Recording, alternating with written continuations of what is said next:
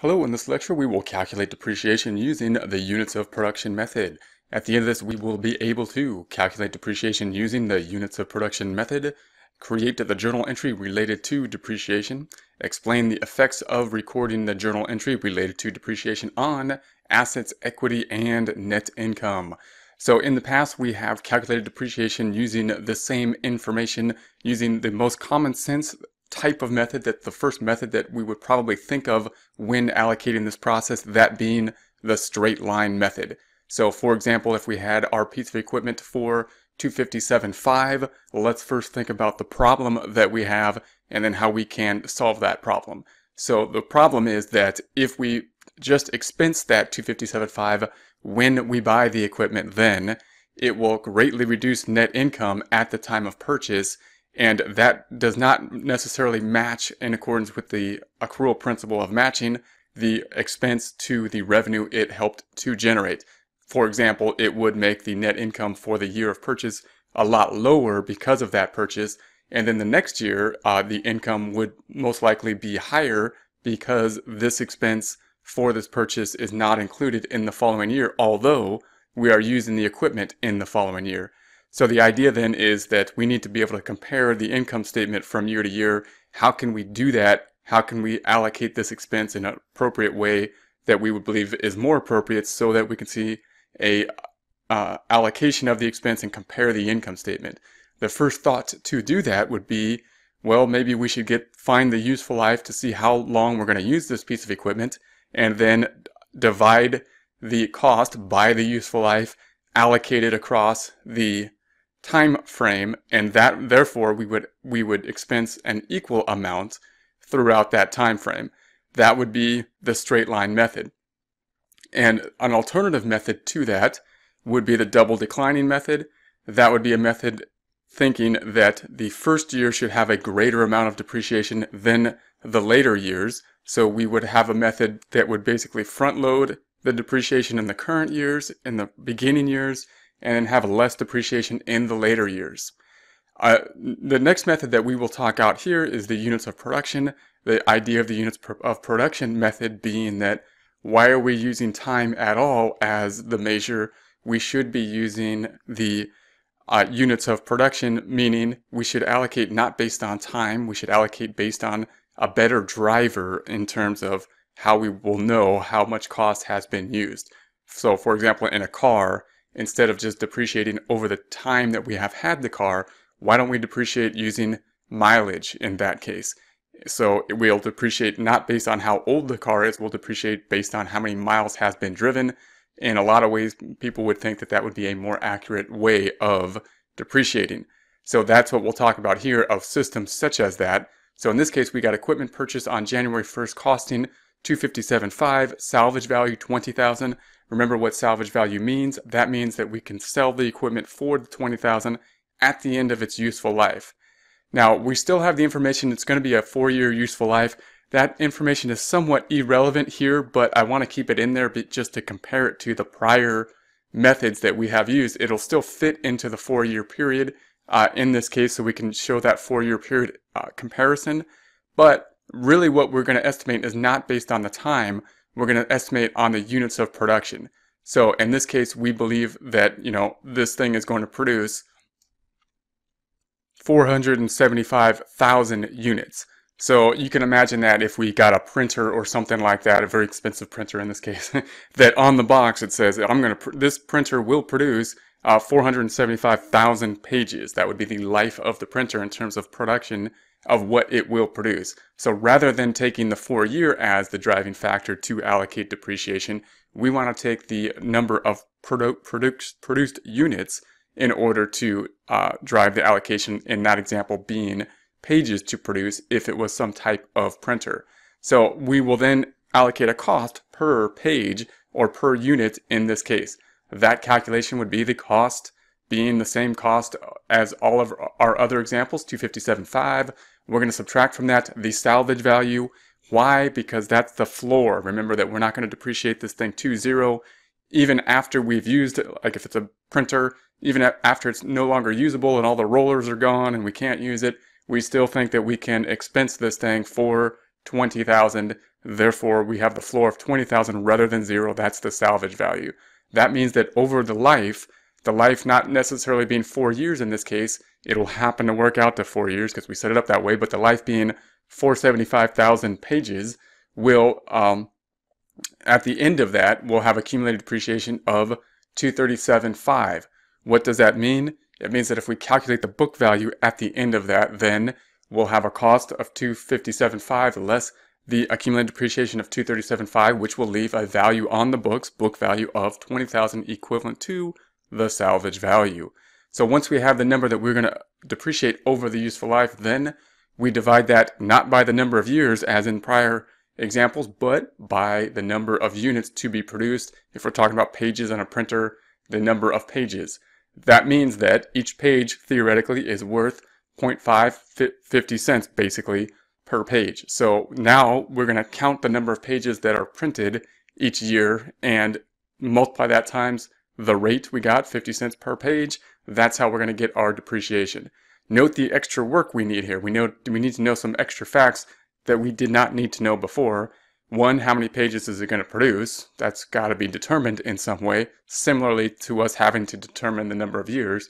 And two, we need to count the number of pages each year, which could be a daunting task depending on how automated the process is. So now when we calculate the depreciation for each year, the problem is going to have to give us one more piece of information, that piece of information being how many units did we produce. In this case, if we're talking about a printer, how many pages did we produce in that year? Once we have that, it becomes a fairly simple calculation to calculate the depreciation. Meaning, if they tell us we printed 220,000 units, we're going to take the number of units that were produced, multiply it times the rate that we just came up with. We said 50 cents per page. Therefore, if we multiply that out, then 220,000 times 50 cents gives us the depreciation of 110,000. So if we were then to do our calculation in terms of the book value, in terms of our table, we say the depreciation for year one is the 110,000 we just calculated. How do we calculate the book value? We take the cost, the 257.5, less the accumulated depreciation. What is accumulated depreciation? It's last year's accumulated depreciation plus the current year's depreciation expense, or the accumulation of all depreciation over the life up until this time period, which is just the current year. Therefore, it's the 110,000. And if we subtract that out, then we have a book value of 147.5. So if we take a look at the context of this in terms of other accounts, the journal entry, remember that we looked at the journal entry in the adjusting journal entry process. We just did not look at how to calculate it. So now we've done the calculation, but let's take a step back and remember that this is an adjusting journal entry that we are recording here. If we take a look at our list of accounts, we have assets in this case in green, but in this side is before the transaction is being recorded. So we've got the assets, their debits represented by the fact that they do not have brackets. Then we have our equipment that is on the books at the cost that we paid for it. Nothing is in accumulated depreciation until we record this transaction. We've got the liabilities in brackets because they're credits. So credits are in brackets. The capital account, the equity section, revenue is a credit balance, so it's in brackets. And the only expense that we're going to look at this time will be the depreciation expense, because we want to isolate that expense and see the effect of that expense on the net income. So before we record the journal entry, net income is just the 100,000. We're assuming we earned 100,000 in year one before this adjusting process.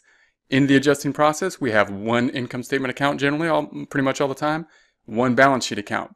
The income statement account will of course be depreciation expense. Income statement expense accounts only have debit balances and they generally only go up. So therefore we're going to debit it, making it go up. And the other account that we're going to select is accumulated depreciation, which I've abbreviated here, and it will of course be a credit if we debit depreciation expense. Therefore the transaction looks like this: debit depreciation expense, credit accumulated depreciation. If we post that, then the depreciation expense is here, goes from 0 up by 110 in the debit direction to the 110. What happens to net income? It was at 100,000, just the 100 less the 0, minus the 110 means that we are actually at a loss now. The non-bracket numbers means the debits are winning, means the expenses are winning over the revenue. Therefore, we have a loss of 10,000 in this case. The depreciation expense is going to go from 0 up in the credit direction to 110. And note that that is a contra asset account, meaning it's green because it's in the assets section, but it has a negative or a credit balance. So that is contra to normal assets. You might ask, well, why does it have a credit balance? And the reason is that we do not want to write down the equipment directly because we're trying to tell our reader, hey, this is just an estimate. In contrast, if it was something like supplies, when we write down supplies, that's because we actually see a physical deterioration in supplies. I can go to supplies and count it and see that it has physically gone down. The number of units has gone down. On the other hand, if we take a look at the equipment, if it's a printer in this case, there's still only one giant printer that costs the $257.5, right? And it's not like the printer went away. We don't have less printers. We can't count the number of units. Therefore, we're trying to tell our reader, hey, we're breaking the T account between a T account to now a 7 and an R, right? We broke the T up, and the debit side is up here, the credit side is down here, and that's a rough estimate of this, and therefore that's what results in the contra asset account. If we take the $257.5 less the accumulated depreciation, that will of course be the book value of $147.5. Year 2. Very similar calculation, very easy until we get to the final year. The final year will change. So year 2, same thing. We're just going to say units produced in year 2. They're going to have to give us that number in the problem. And we'll just multiply that times our rate for the year that we calculated first off. Once we have that rate, very easy to calculate this. And then if we multiply that out, we got 62.3 in this case. That's the depreciation for year 2. If we look at that in terms of a table, here's where we were in year 1. If we look at the book value and the depreciation in year 2 and compare it, we can see that now the depreciation went down. That will not necessarily be the case. Year 2 could be higher than year 1. We don't really know what's going to happen from year to year because we're really basing it on the output of the machine, which we do think is more accurate. We could make the assumption that the first year will be better output than the second year, making the assumption that the machine is more productive in the first years than in later years. That would be a reasonable assumption. If this was what actually happened, this would back up that reasonable assumption. And then if we take a look at the book value, then we have the cost less accumulated depreciation. How do we calculate accumulated depreciation? Well, it could be the last year's accumulated depreciation plus the current year's depreciation expense will give us this 172.3, or we can add up the depreciation expense throughout the life of the equipment to this point being 110,000 plus the 62.3 would also give the 172.3. So the cost less the accumulated depreciation gives us the book value of 85,200. So if we look at this in terms of the transaction, then in terms of the accounts, this is where we start off in the adjusting process before this adjusting entry at the end of year 2 rather than year 1. We can see that we left off after year 1 and before recording this. In year 2 adjusting entry, we have the cost at $257.5 less the accumulated depreciation, book value for $147.5. We have nothing in depreciation expense. Why? Because that depreciation expense was carried into or closed out to the equity section, in this case the capital account. So note that the accumulated depreciation is a permanent account. It still has the 110 in it that we put in there in year 1.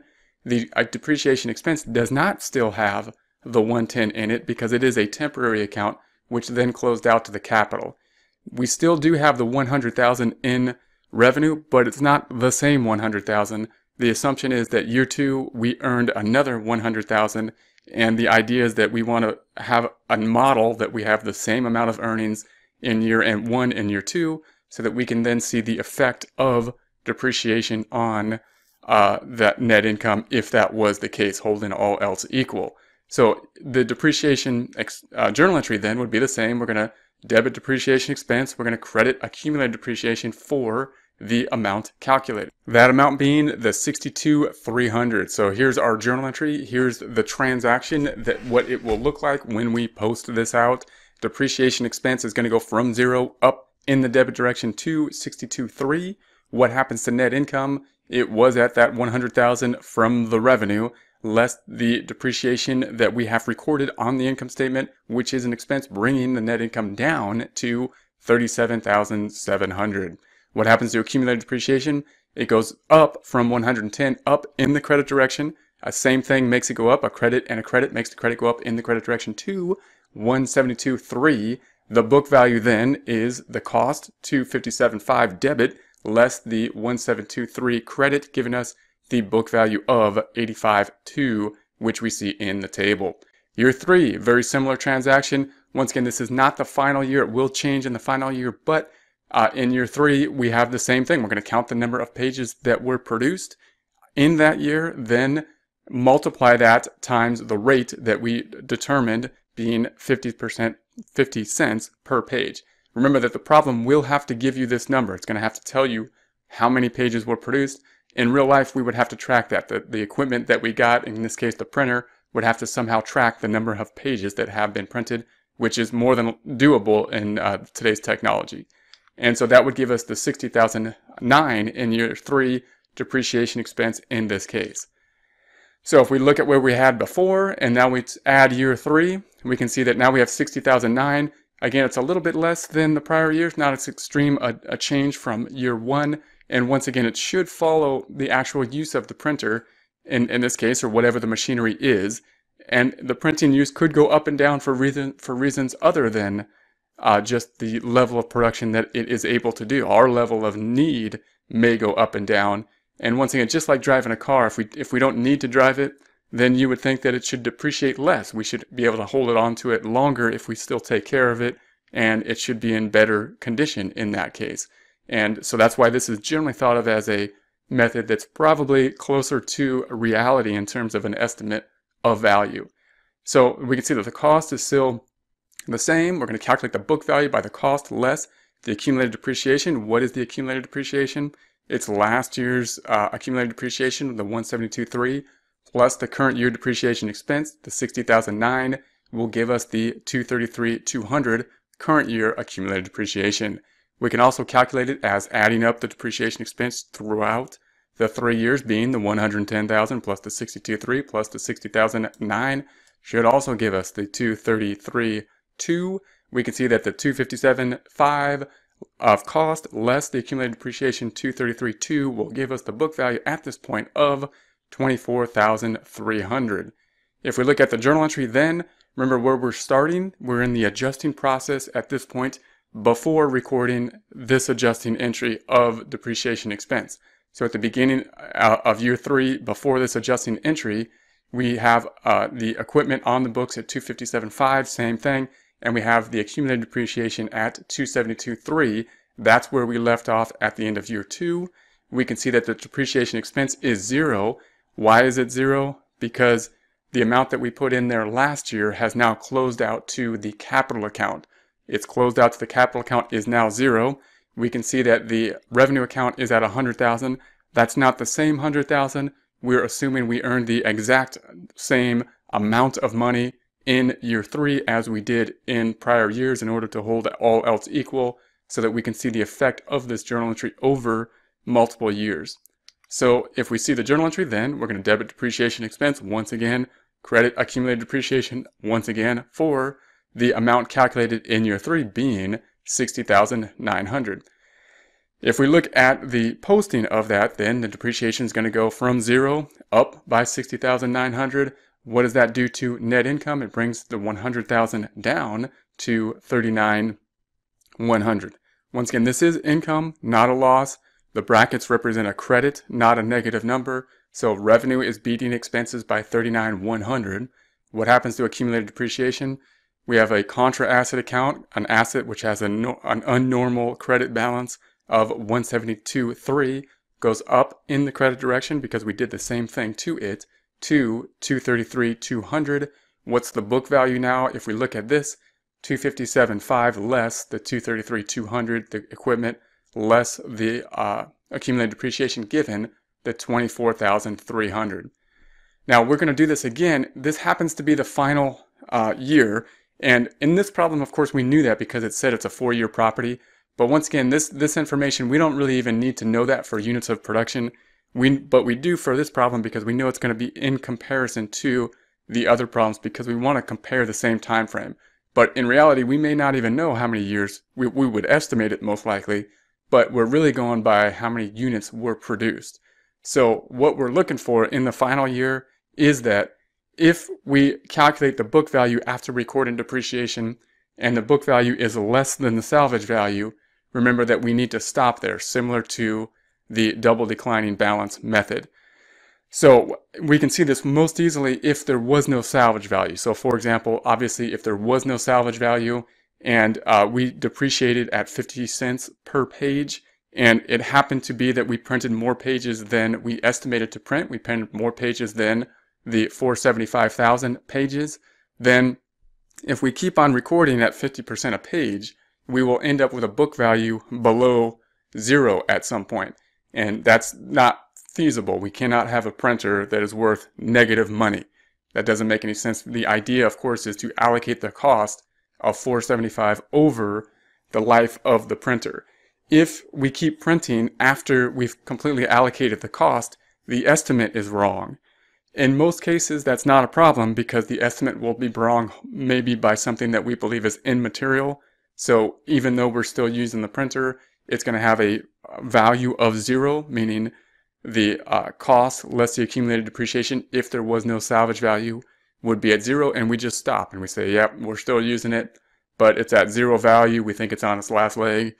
If it's a substantial difference that really affects the financial statements, we may have to make the adjustment or adjust the time frame at that point that we determine that.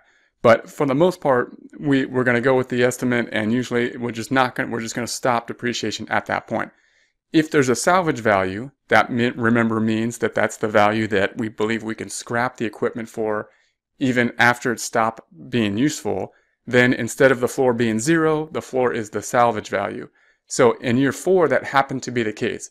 If we took the 15.2, for example, multiplied it times 50%, and then recorded the depreciation, we would come up to a book value less than 20,000. So I'm not going to do that practice, but just, take my word for it. It's the final year. It would not work. Therefore, we're going to do the thing that really kind of disturbs people sometimes when we want the math to work out perfectly and be really nice working. It doesn't work out perfectly, the math, unless we happen to produce exactly 475,000 pages and then the printer just died. That's the only time that the math would work out perfectly, and obviously that's not going to happen because this is just an estimate. So at the end of the final year, what we will have to do is say, okay, we're just going to do whatever we need to do to plug it so that the book value ends up at the 20,000 salvage value. Now, remember, once again, if you're doing a multiple choice question, probably not going to be asked to do this calculation in the final year because it would just be a lot of work for one multiple choice question on something like an exam. But you do want to be aware of that because it is relevant, and you do need to know that that final year is going to be kind of a plug type year to make it work in both the double declining balance and the units of production method. So how can we do that? We can take the cost and subtract the salvage value, and that means that we need to depreciate the 237.5 over the useful life, so that at the end, when we're totally done calculating depreciation, meaning we want the accumulated depreciation to be 237.5. Why? Because then if we calculate the book value, the cost, less the accumulated depreciation of 237.5 will leave us with the salvage value of 20,000, which will be what we want because that's what we think the thing will be worth after we stop using it and we sell it for that amount or scrap it for that amount. So then we're going to subtract out the accumulated depreciation that we have accumulated to date. So up through year 3 in this case, we've already have an accumulated depreciation before recording depreciation for year 4 of 233.2.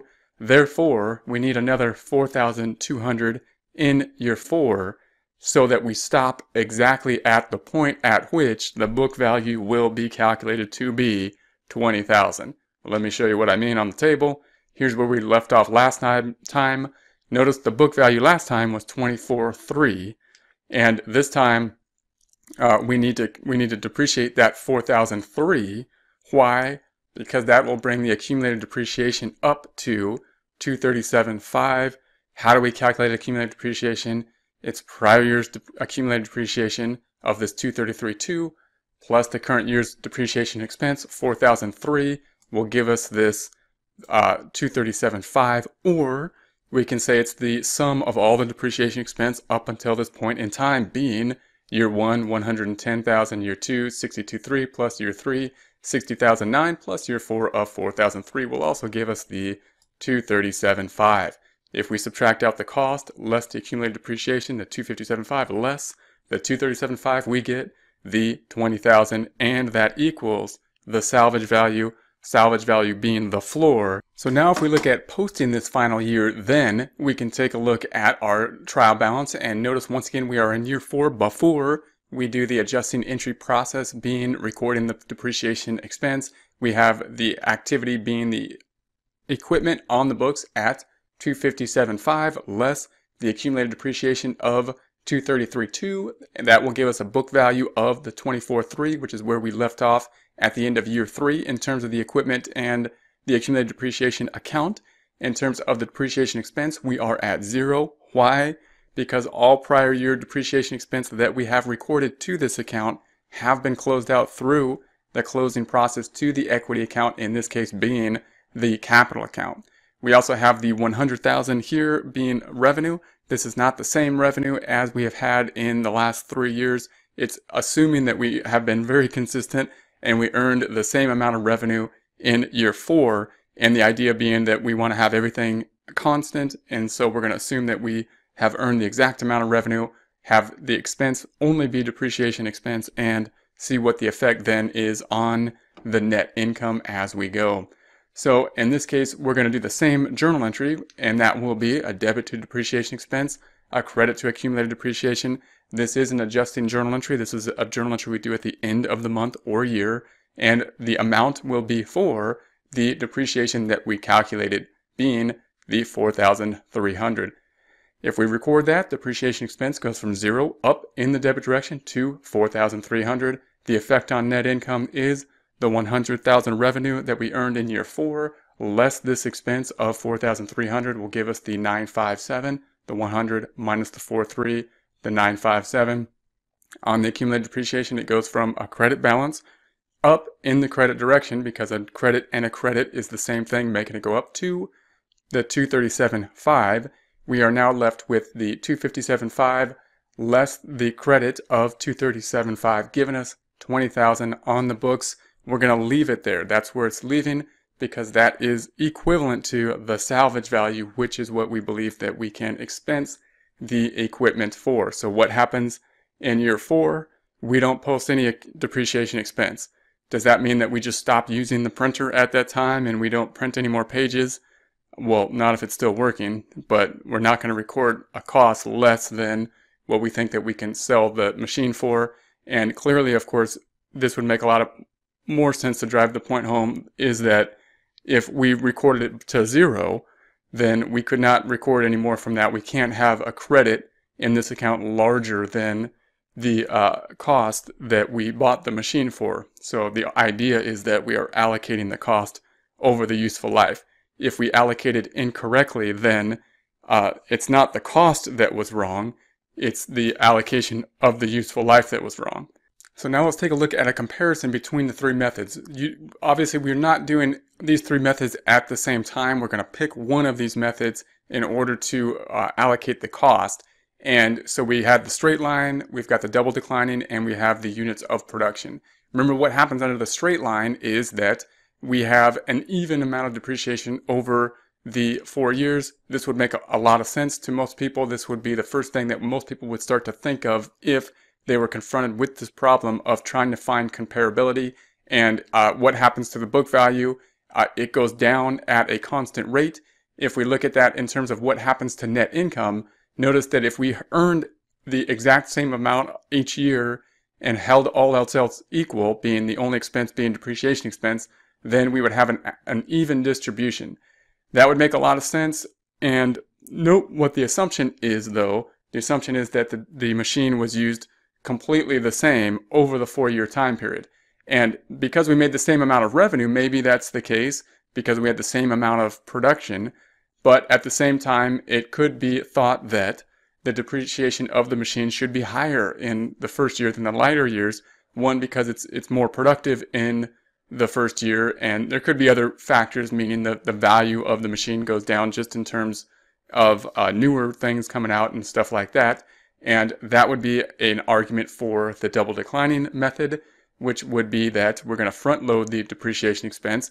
Remember, over the 4-year time period, the depreciation will be the same, but now you can see that there's a lot more in year 1 than in year 4. We can see that in terms of the book value, what's the account on the book value, it goes down at a much higher rate in the beginning years than the later years. We end up in the same spot, meaning we're ending up at 20,000 at the end of the period. In this case, 4 years, we are in the same spot. So year 5 won't look any different under the two methods. So the question could be, a lot of people might ask is, why does it matter? Over the long run, it's okay. The short run, why does the short run matter? Well, there's a pretty substantial difference in the short run. So it could make a substantial difference in the short run when we're trying to think about the comparability, because really what we want to do is see, in terms of accounting, which one of these two allows us with the best to get the best comparability.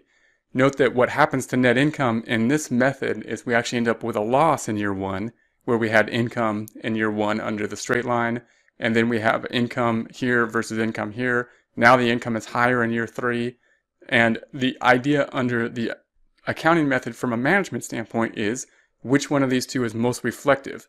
Did we really do worse in year 1 than in year 4, or is it fair for us to allocate more in year 1 than in year 4? Those are the questions. From a tax standpoint, note that if we had our preference, we'd probably want to depreciate more in year 1 than in year 4. Why? Because that will lower our tax bill, and we'd rather have the tax bill lower today than lower tomorrow, because I want to pay less taxes today because of the time value of money. So it really depends on what our incentives are in terms of which is most important. The major incentive I want to have in our heads when we think about accounting is which is more accurate for us to make better decisions. And then, of course, the unit of production method, the idea usually is that the unit of production method will be more accurate because we're using a method that's not just based on time, it's based on usage. So when you ask the question that should we depreciate more in year 1 than year 4, the answer that might test that method better would be, well, why don't we do it by testing what it produces rather than just time, and that will tell us whether the machine is making more output in year 1 than year 4. If we do that in this example, we note that it does. In year 1, we recorded depreciation based on its performance, and it performed more in year 1 than it did in later years. And of course, year 4, we had to plug in there because we're still using it, and it produced more than we estimated. But the assumption here would be that it was true, that it performed far better in year 1 than in later years, and that would kind of support the double declining balance method here. We can see the effect on net income. The effect on net income in this case happens to be kind of in between the straight line double declining. Doesn't necessarily have to be that way. That's just kind of the way it's worked out in this case. So we are now able to calculate depreciation using the units of production method, create the journal entry related to depreciation, and explain the effects of recording the journal entry related to depreciation on assets, equity, and net income.